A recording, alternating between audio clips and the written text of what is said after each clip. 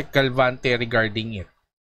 So the memo that was released, that was created on July 1st, 2020. Okay, ito po yan.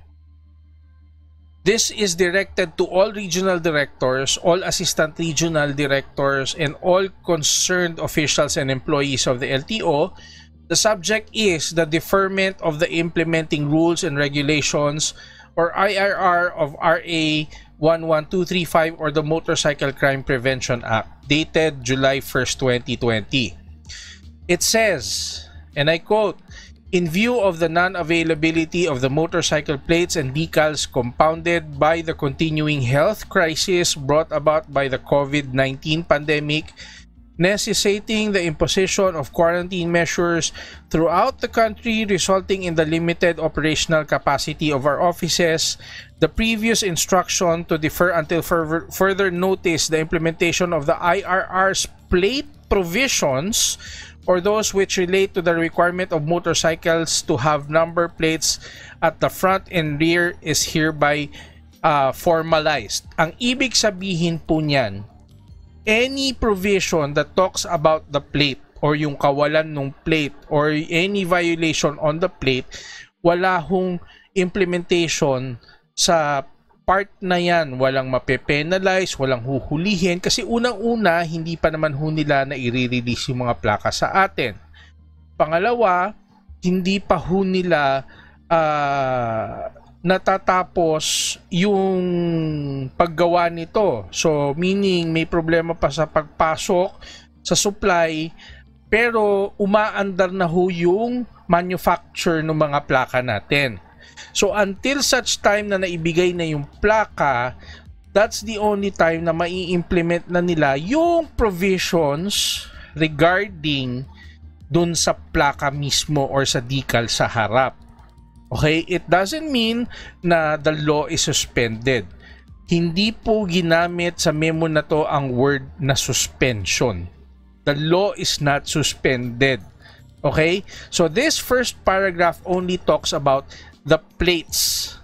It's not yet available, so hindi pa sila manghuhuli o wala pang ipe-penalize sa kawalan ng plaka, okay, sa likod at decal sa harap.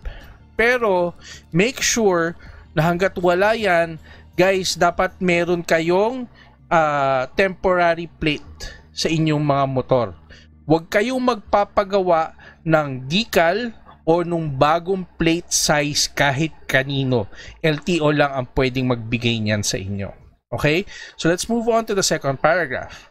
Further, it is also directed that the periods in the IRR for the mandatory updating of records, specifically 1.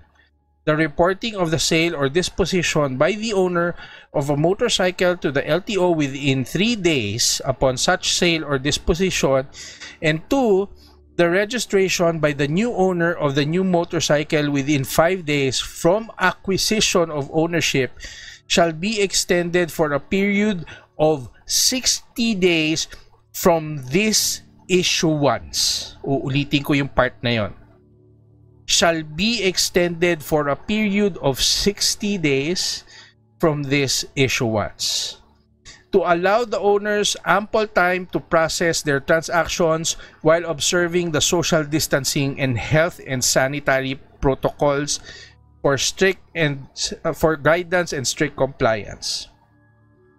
Ang ibig po sabihin nito is, dun sa part na kailangan kayong magpa-change ownership kung nakabili kayo ng motor na pre-owned, okay?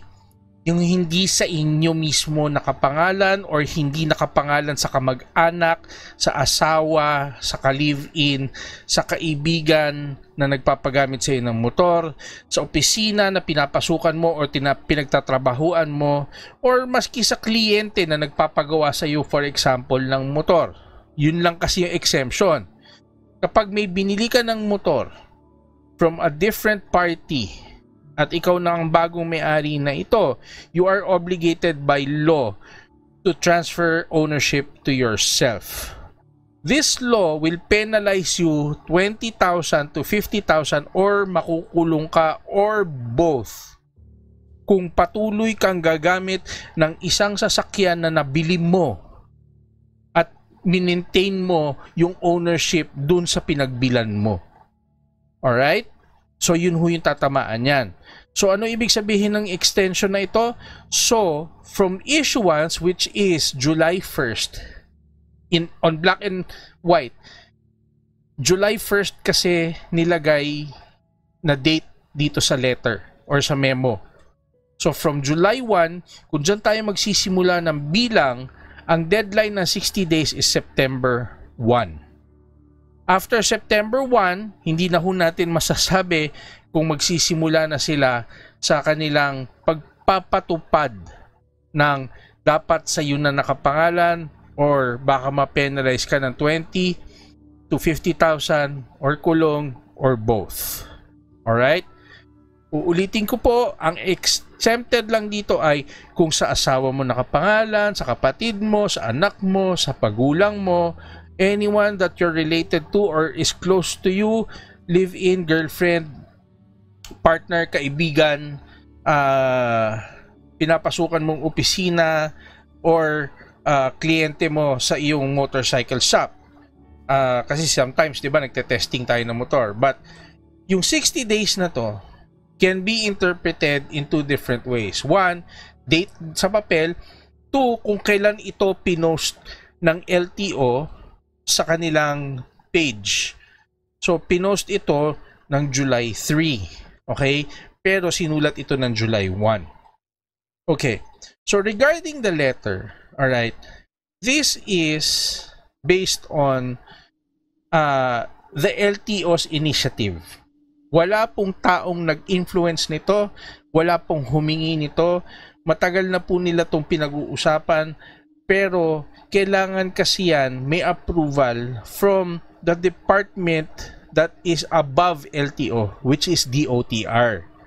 Hindi pwede na gumawa ng issuance or memorandum ang LTO nang hindi ito inaaprubahan ng DOTR. So that's why it only came out now. But in any case po, okay, no one influenced this. Sila mismo sa LTO ang nakaisip po nito. Alright? So not even us, not even ROTP, not even MRO na laging nakikipag-usap sa LTO can claim, okay, influence or ownership of this one. Alright? This is all on LTO. Ginawa po nila ito kasi dahil nga sa kalagayan natin sa COVID. Ang LTO po ay tagapagpatupad lang ho ng batas. Hindi po sila ang gumagawa ng batas. So, in any case, they gave us an extension. Alright? May oras pa tayo hanggang September 1 or September 3. Whatever the date would be or should be, pero mas maganda nang isipin nyo na lang na ang deadline natin is 60 days mismo from the date on this letter, which is September 1. So dapat by that time naasikaso na natin yung change of ownership natin. Okay? I hope that is very clear to everyone, and kung may katanungan po kayo sa Motorcycle Rights Organization group, nakapost po doon sa announcement at nakapin pa yung frequently asked questions regarding RA 11235. All questions have been answered, and meron pa dun guide kung paano kayo magpapa-change ownership. May links po doon. Make sure to check it out. Again, it is in Motorcycle Rights Organization. Or if you want, you can look at my wall, pero medyo natabunan na po kasi yung post ko na yan. Sa MRO, mas madali siyang hanapin kasi pag enter mo ng group ng MRO, makikita mo na kaagad yun sa announcement, nakapin pa siya, yung FAQ. So yun na po yung clarification sa memo na to. I hope it serves you well. I hope it helps you. And para do sa mga natatakot at kinakabahan na baka maghuli na, okay, we still have until September 1st before anything happens. Okay, hopefully, sana madagdagan pa kung sakasakaling kukulangin pa rin yung ibang tao. Pero wag ho kayo mag-alala. once na masimulan nyo yung process, may binibigay naman ho sa inyo na i-file nyo na. So kung hindi nyo pa to natatapos, final nyo pa lang, basta't na i-file nyo na, yun na, nasimulan nyo na yung process. Huwag na ho kayong mag-alala. Yan ho yung assurance na binigay sa amin ng LTO mismo. But I cannot speak for the enforcement na magpapatupad ng batas na ito. Hindi lang kasi LTO ang magpapatupad nito, meron pa hong iba. Alright? So I hope I have clarified everything to you guys, and you may share this video para malinawan po ang lahat ng riders na may concern pagdating sa change of ownership. Muli, ako po si Jobert Bolaños ng Motorcycle Rights Organization and Riders of the Philippines. Nagpapasalamat po sa inyong lahat at bumabati sa lahat ng ride safe. Mag-iingat po kayo palagi sa daan. Maraming salamat po.